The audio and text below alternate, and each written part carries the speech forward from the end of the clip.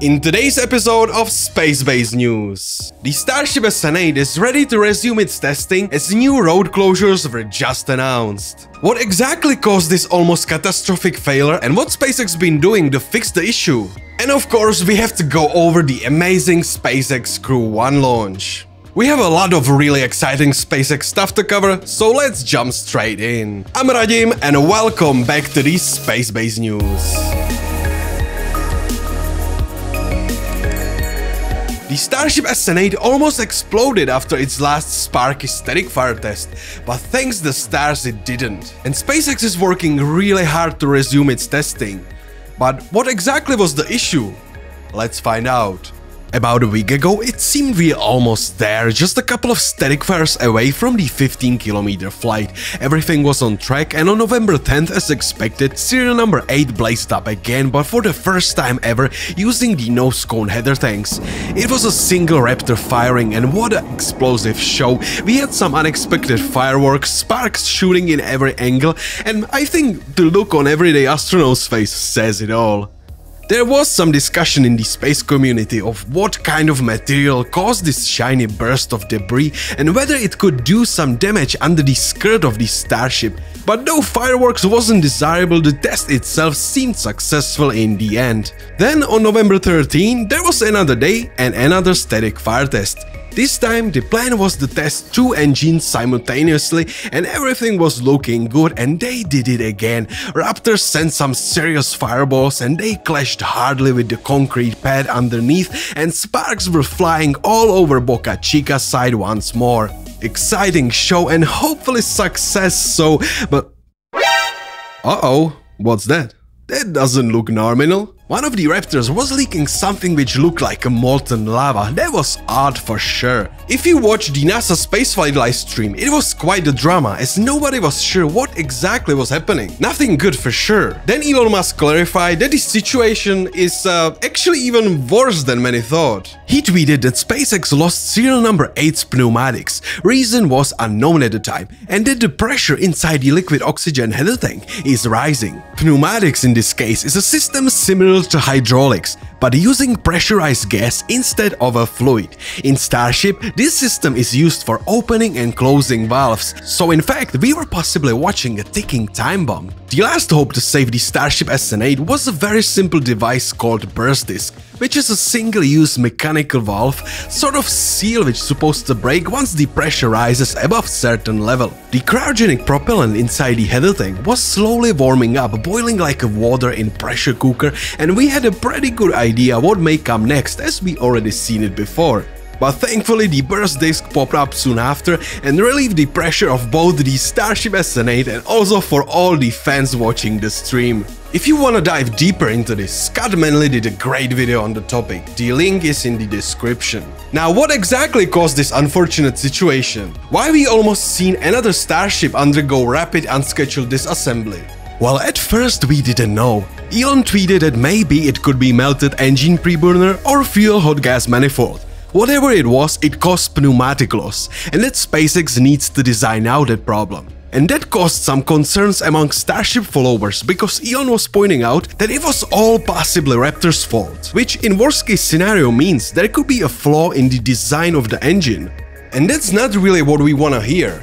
Raptor is a crucial part of the Starship system, and any major redesign will also mean major delays for the future testing schedule. And then finally on November 18th, Elon tweeted about the Raptor issue yet again, putting to rest all our concerns. It turns out, as many of us hoped, it wasn't Raptor's fault after all, but rather shattered pieces of marchite covering the concrete, shooting at extreme speeds right into engine bay, which severed avionics cable, causing bad shutdown of Raptor. And those were frankly really great news, signaling that no major design changes are needed for both the Raptor or the Starship SN8. But still, the team at Boca Chica needs to carry out some minor repairs, and they'll also have to try to figure out how to prevent the same situation from happening again. About a week ago, we thought we were days away from Starship serial number 8 going airborne, leaving the pad and hopefully not destroying it in the case of failed landing. Now the funny thing is that quite the opposite happened, and the launch pad almost destroyed the Starship. So now you might say the simple clear-cut solution will be a flame diverter. Well, almost any large orbital rocket ever flown so far had some sort of flame diverter system, and it seemed so much common sense to have one that SpaceX might look they are completely out of their minds not using one for the Starship. But there is one major difference between classic expandable rocket and the Starship, because Starship has to not only lift off the launch pad, but it also needs to land. And it doesn't matter if we're talking about landing on Earth or in the future on Mars. It has to be able to touch down safely on any flat surface while its Raptor's firing its exhaust stream on the ground underneath at extreme velocities. So Starship has to be able to do that, and also of course not to destroy itself in the process. And as it turned out after the last static fire, it might not be a trivial problem after all, but SpaceX has to figure it out nevertheless. So building a flame diverter at Boca Chica will be only a temporary solution that might not be worth the effort, resources, and most importantly, significant delays for the testing schedule. According to Elon Musk's tweet, SpaceX decided instead to add additional layers of protection to the current design of the Starship prototypes. They've been moving avionics cables into steel pipe shields, and they also add water-cooled steel pipes to the pad. This quick fix will hopefully be enough for now to allow SpaceX team resume the SN8's testing campaign very soon. And in case you were wondering about the status of the Raptor engines that were mounted on the Starship during the failed test, 2 of them are completely fine. However, the one we all seen violently bleeding out right on the launch pad, not so much. The Raptor in question has serial number 32, and it's unlikely there is much SpaceX can do to fix it. Although Elon jokingly tweeted, "It's just a scratch, we can buff it out." But in reality, of course, SN32 was removed and replaced with Raptor serial number 42 on November 16th. So let's hope we're asking the right question here, and the number 42 is the right answer for Starship problems. Next up, SpaceX had to fix the aftermath of the burst disk popping out of the nose cone section, and this repair has already been done as well. And about the launch pad, thanks to RGB, we can see how that looks, and apart of some smoky areas, it appears to be in really good shape. So SN8's got all 3 engines back, and it seems it's ready to roll. Okay, but do we have any idea when exactly we're gonna see Starship SN8 breathing fire once again? Actually, not only that, but we also have new possible launch dates. That's right. New road closure dates were finally just announced, so now we have pretty good idea what's next for the serial number 8. 2 rounds of road closure windows were announced. The first one, the primary date, is on Monday, November 23rd from 9 AM to 9 PM, with 2 backup dates on Tuesday and Wednesday, November 24th and 25th, both between 8 AM and 5 PM. For those 3 days, there was no reason officially listed, but I think it's safe to say that those days are reserved for more static fire tests. But then we have another primary date week later on Monday, November 30th from 7 AM till 6 PM, with backup dates on Tuesday and Wednesday, December 1st and 2nd, both between 8 AM and 5 PM. And this time we have a public notice posted where the reason is no other than SN8 15-kilometer flight once again. So what do you think? Is it finally happening? Let me know down in the comments below. Personally, I can't say I'm not excited. It was a rough week at Boca Chica, but it appears there is a little doubt we are back on track now. The Starship development is an exciting venture. We have a lot of ups, but there are also plenty of nerve-wracking moments, like the last static fire test. But the universe was kind to us this time, and thanks to super fast SpaceX team quickly resolving the issue, we can again look forward to the 15-kilometer flight sometime in early or mid-December. SpaceX Crew 1 successfully launched and docked with the ISS, and this mission had some really exciting and special moments. Let's go over them. 4 lucky astronauts chosen for the mission, the Commander Mike Hopkins, pilot Victor Glover, and mission specialists Shannon Walker and Soichi Noguchi, arrived at the pad 39A roughly 3 hours prior to the liftoff.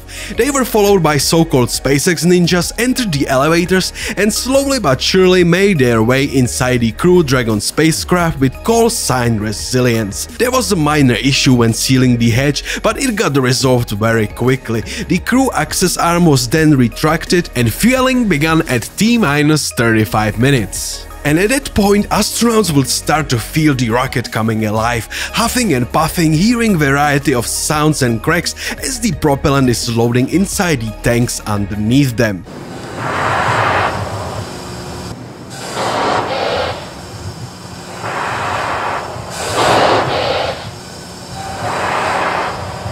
It's just amazing, really, sounds of the Dragon. And then finally the moment we were all waiting for. 3, 2, 1, 0. Ignition.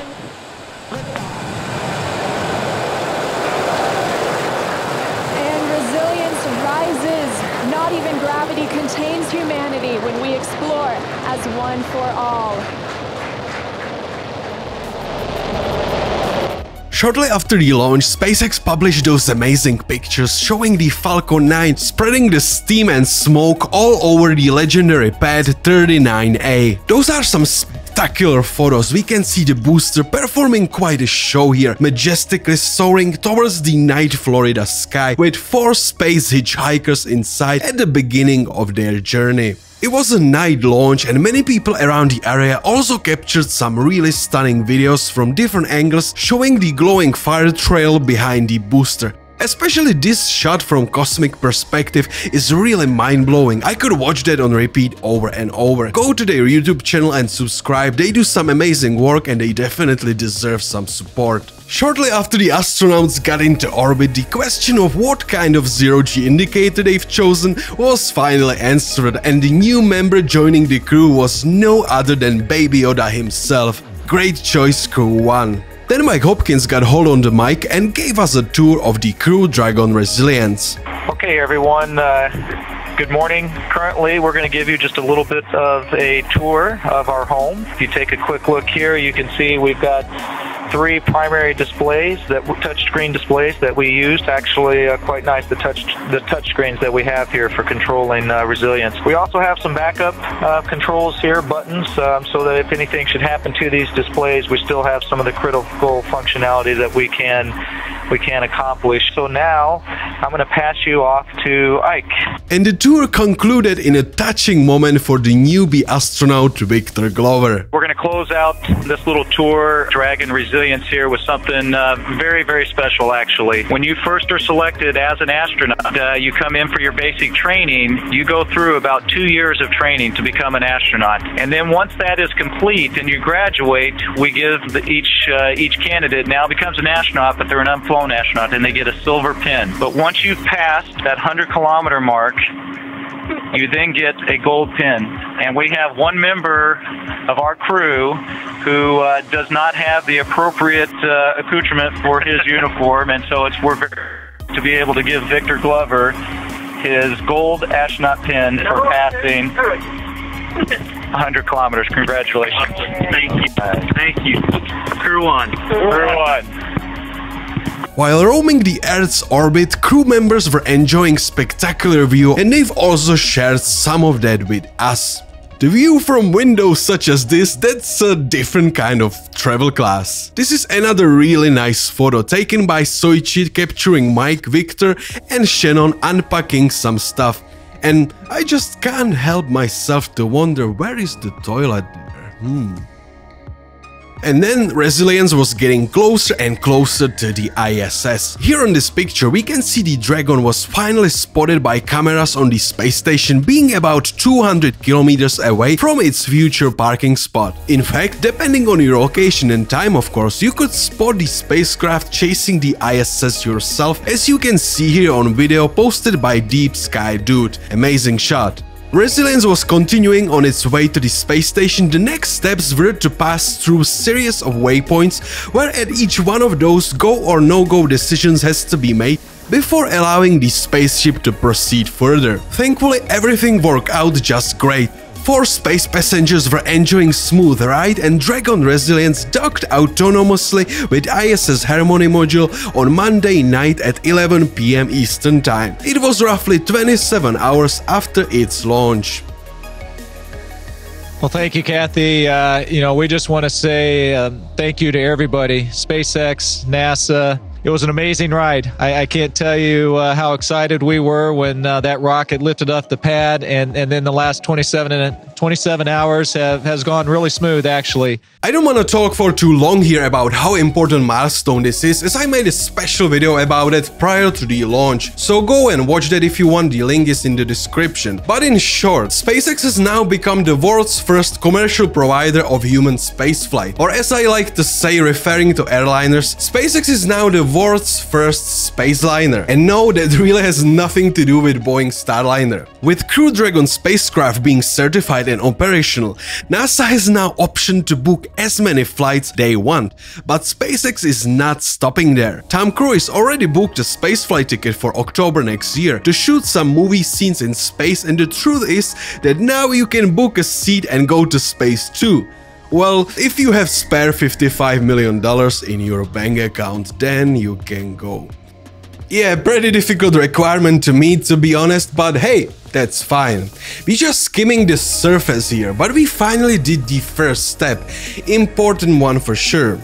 You can even see some similarity here with the original Tesla strategy. The target customer for the first Tesla Roadster wasn't somebody like you and me, but somebody like Leonardo DiCaprio. And even though he's rich, he allegedly begged Elon Musk to get him one for free nevertheless, according to Elon Musk's biography by Ashley Vance. So there you have it. And nowadays, the Tesla Model 3, while still not amongst the cheapest option on the market, it's definitely affordable if you really want it. And I believe we will see something similar but in more extreme way to happen with the cost of human spaceflight. If Starship will be flying humans in, let's say, 10 years, and now I'm intentionally saying the worst case scenario, then it will take some time for the market prices to adjust.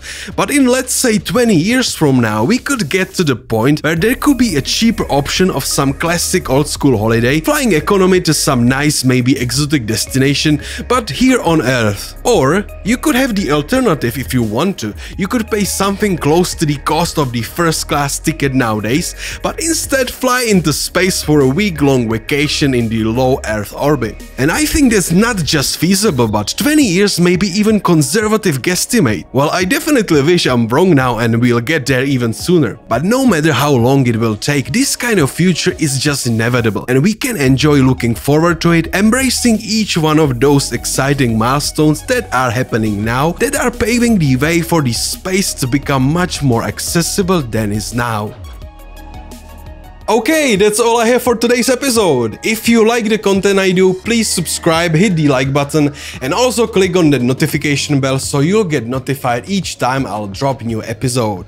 Thank you so much for watching, and I'll see you next time.